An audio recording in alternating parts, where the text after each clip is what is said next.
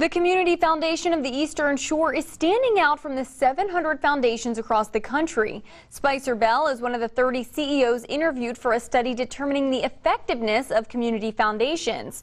The study found the nonprofits are not as effective at implementing their goals as they think they are, but the Eastern Shore is among only 3 foundations that are effective.